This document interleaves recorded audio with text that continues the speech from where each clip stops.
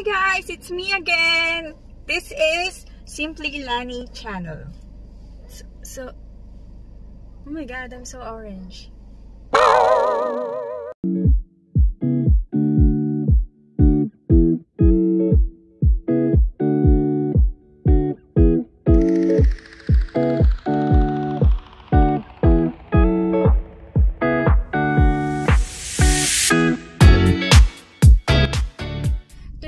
About unboxing. Unboxing ulit tayo guys ng mga in-order ko. Hindi mga, isa lang. In-order ko online. Isang seller lang yon. I-try natin kung legit yung mga pinadala niya sa akin. Mga in-order kong mga item. Okay? So, see you! So, hello guys! Ito na nga po ang ating package na in-order online. This is from Tayabas City. So, in-order ko po siya online. So, sabay-sabay natin tingnan kung anong itsura ng mga in-order ko. First time ko din mag-order online ng ganitong klaseng item. So, na natin. Oh, let's start. So, open natin siya. Sabay natin makikita. Then, pag okay siya, I will add sa description kung saan ko siya na-order ha. Kung gusto niyo yung ganitong klase ng item. So, 3 days ko itong nagbiyahe. Kahapon dumating sa aking LBC outlet. So, kahapon siya dumating. Though, ngayon ko lang siya nakuha kasi ngayon lang nag-text. Ay, kagabi kasi sila nag-update masyado ng gabi. So, kinuha ko siya ngayong umaga. In order kasi mukhang legit naman siya. Legit seller. So, ayan na. So, pagka-order ko na, pagkabayad ko sa GCash, pinadala niya din kinabukasan. So, ito po ay iba't ibang cuttings ng philodendrons. So, meron tayong 1, 2, 3, 4. Birthday. Happy birthday to me. Siguro 3 to.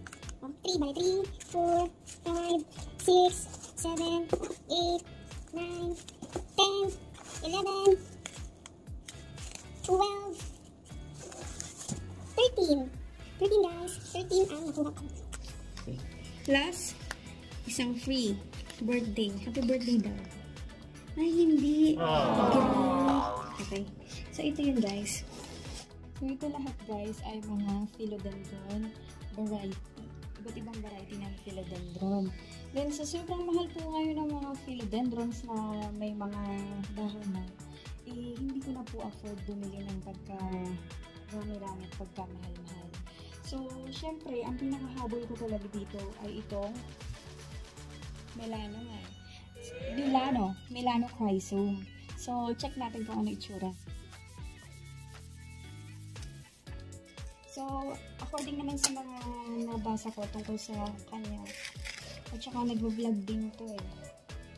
According sa mga bumibili, okay naman. Ito yung pinaka-ultimate talaga na gusto ko, yung Milano. Kasi, namamahalan talaga ako doon sa mga basa. So, ilagay natin dito para hindi magkalat sa table. Ay nga pala guys, flex ko lang yung mga halaman ko, ha? Mamaya i-discuss ko sa inyo, kahit mga 2 plants lang, kung ano yung pangalan nila, then, kung ano yung care tips ko para sa kanila. Okay? So, ito ngayon yung Milano, nakakatakot naman. So, this is Milano. Nanginginig ang aking tiyan. Sana naman. I don't know.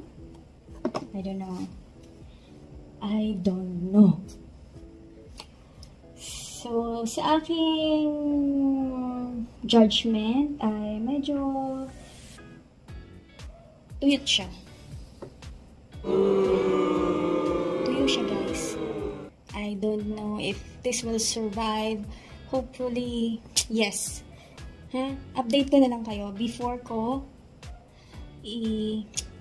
sabihin sa inyo kung sino tong seller na to. Kasi, look ko, parang I don't know, tuyo, medyo tuyo na siya. So, kailangan ilagay kagad siya sa maayos na lalagyan. So, binigyan ako ni seller ng isang free. Ang naka-indicate dito is burl marks. Mas maganda sana kung variegated burl marks. Yun laging gusto kong i-mine sa live eh. Kaya lang laging malayo. So, parang mapapamahal din ako. So, ito ang cuttings ng ano yan? Cuttings ng burl marks. Ang laki! Totoo ba? Burl marks to?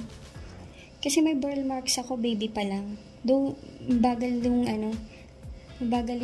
ng burl marks ko. Mura ko lang naman nabili. So, ito, napaka-laki ng cuttings. Hindi ko alam kung by moss ko ba siya itatanim or sa lupa. So, let's check kung ano yung pwede nating magawang soil mix. This one is heartleaf philodendron. Though meron na, ang laki diba? Pero meron na siyang lumalabas na, hindi ko alam, ugat ba to? Parang may mga butas-butas. Ano ba ito pinagdadala ko dito? Then is ang tax lanum or red queen na philodendron. Kung di kayo familiar, i-insert ko din ulit yung picture. Ganito kalaki yung tax lanum or red queen na philodendron. Yan, malaki siya. Ito ay lacerum philodendron lacerum. Yan, this one is lacerum. So, yung ugat, yung pinaka-ugat niya, yan, yung air nodes, ano siguro to? Air root niya is medyo, adult, matured na. So, naglagas na siya. Muna ngayon yung, ipapakita ko sa inyo.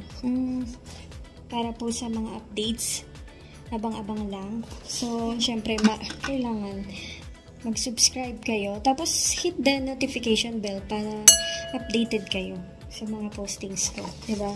Lalo na dito, kung nagtitipid kayo at wala na talagang budget pambili ng mga halaman. So, ito, may re-recommend ako to. Sobrang mura talaga nito. So, comment down below na lang kung interesado kayo sa presyo, ha? Yan. Pero mag-subscribe kayo. Kung hindi pa kayo subscriber, mag-subscribe talaga kayo. So, red emerald. So, yan.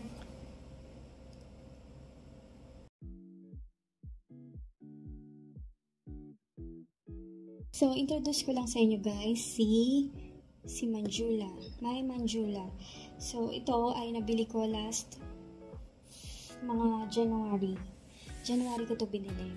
So, nabili ko to for the amount of 380 pesos na ko siya, na tawaran ko. So, ang totoong dahon nito is ito lang, tsaka ito, tsaka may isa pa, pero namatay siya. Tatlo lang siya. Sa halagang 380 pesos, tatlong dahon lang. So, after January, February, March. So, after 2 months, guys, ayan na. Wala naman akong ginagawa sa kanya. Hindi ko siya nilalagyan ng pataba. As in, yung original soil mix niya lang. So, ipa to mga ipa. Tsaka, siguro, ipa lang to. So, pero, nilagyan ko na din siya ng, siguro yung pinaka nilagay ko lang pala ditong pataba is vermicast.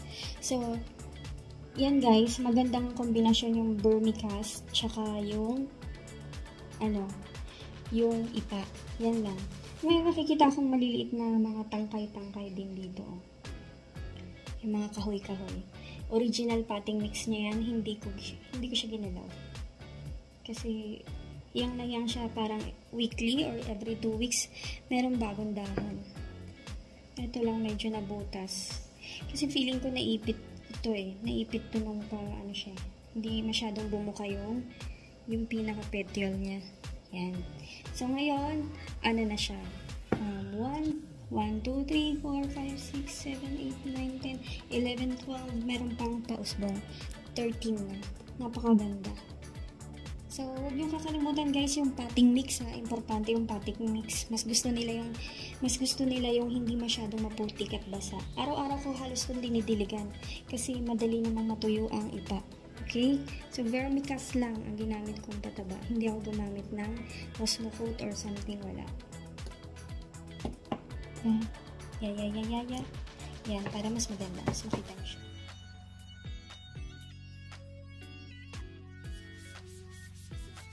Ito guys, ang aking Monstera Peru. This Monstera Peru, nabili ko din halos noong January. So, isang dahon lang talaga siya. Originally, isang dahon lang siya. Ang dahon lang siya, nabili ko. Ito lang, original na dahon. Yung fairness sa dahon ng Monstera Peru. Hindi talaga siya nagbabrown. So, matagal siyang mategi. Matagal talaga siya. Parang undeadable din siya na plant. After a month ko siyang hinintay bago magkaroon ng usbong. So, ito, pag nagka-usbong na siya guys, tuloy-tuloy na yan. Yan. 1, 2, 3, 4, 5. 5 siya ngayon, tapos may isa pang pasuloy. Ang gamit ko dito guys ay yung original mix niya lang, yung pinaka coco peat, tsaka parang yun lang yung nakita ko, coco peat. Yun lang yung original niya. Maliit lang kasi to nung nabili ko, yung maliit lang yung lalagyan niya. So, niripat ko na to. So, ang ginawa ko, kasi ayoko masyado ng coco peat talaga kasi siya ng, masyadong matubig. Feeling ko lang mas prone sa root rot pag ganun. Eto, pero bago ko siya niripat, inantay ko munang magkaroon siya ng bagong dahon. Kasi titingnan ko kung umuokay. Dumating tong pangatlong dahon, niripat ko na siya. So, hinalo ko yung original mix niya sa yung dahon na patay na dahon, tsaka mixture ng leaf, tsaka yung mga bark ng trees. So, yun, dun ko siya hinalo. Ang pataba ko dito, guys, is dumi ng baka. So, pag yung dumi ng baka na ibilid na sa araw, wala nang amoy naman yun. Wala nang bakterya. Ito, nilagay ko lang dito sa lamesa kasi for flexing. I-discuss ko sa inyo. Pero, located to sa labas. Hindi siya nasisikatan ng araw. Bukas. Pero, hindi ka nasisikatan ng araw. pero nasa bright area siya kasi outdoor. Para sa iba't ibang klase ng halaman.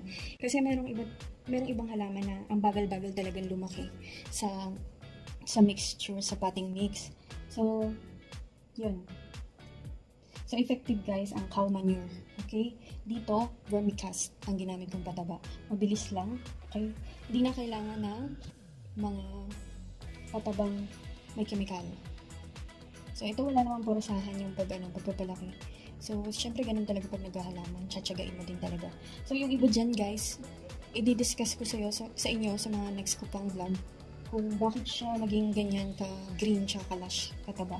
Yung iba dito halaman sa loob, dito lang talaga sila. Hindi ko na sila nilalabas. So, ayun nga guys, dito ko na muna i-end ang ating vlog. I'll update you na lang sa mga nabili natin from the seller sa ating online buying po ng ating mga cuttings. Sana po nakatulong sa inyo. Kung hindi po nagpo-progress ang inyo pong Manjula at saka ang Monstera Peru, baka po makatulong ang aking care tip. So, thank you for watching guys. See you again on my next vlog. Ingat!